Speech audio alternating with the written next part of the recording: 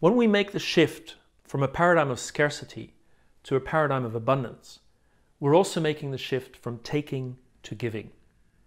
If you're living in a zero-sum game economy, then what you take matters most.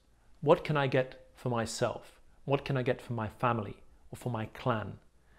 You're focused on taking. If you live under the law of abundance, in a world where things are essentially free, where you have access to everything that you need, then you can share, you can give stuff away because you have plenty of it.